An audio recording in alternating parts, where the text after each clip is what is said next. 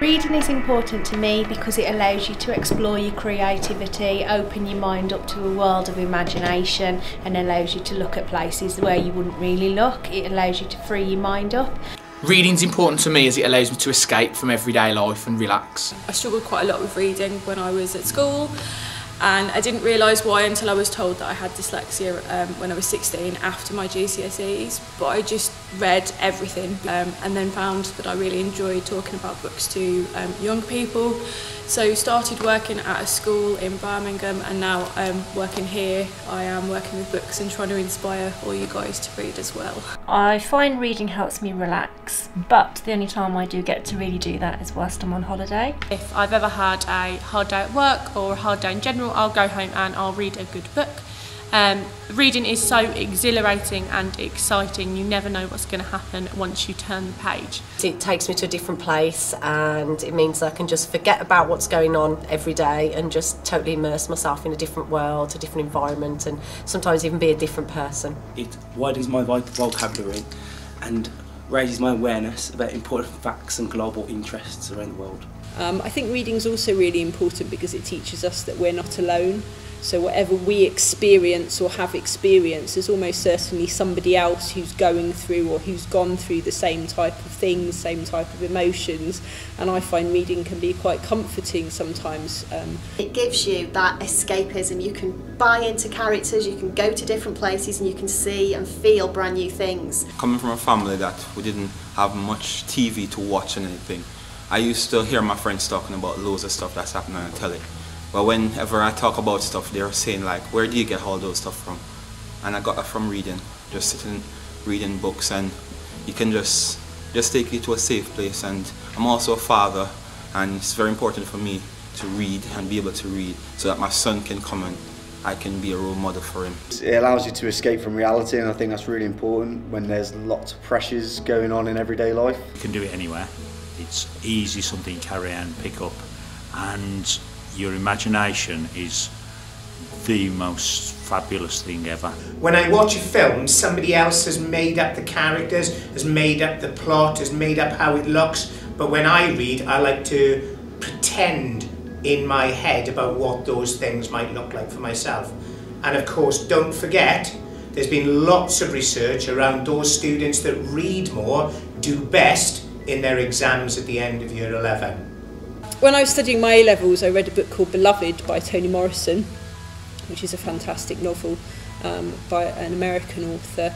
I think it changed my life because it opened up the idea to me that novels are not just about plot but also very much about form. So the way something is written can very much affect the way that you receive the ideas the writer's putting across.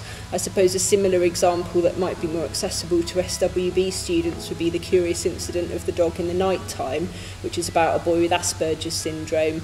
And the book is written to reflect the way that his mind works. The autobiography by Dave Brailsford, all about marginal gains, how changing one aspect of what you do can have big implications and positives for everything else that you do. Jane Eyre was the first proper grown-up book that I ever read, and it was about a young girl who fought against her upbringing and fought against the society she was in at a time when not many women did.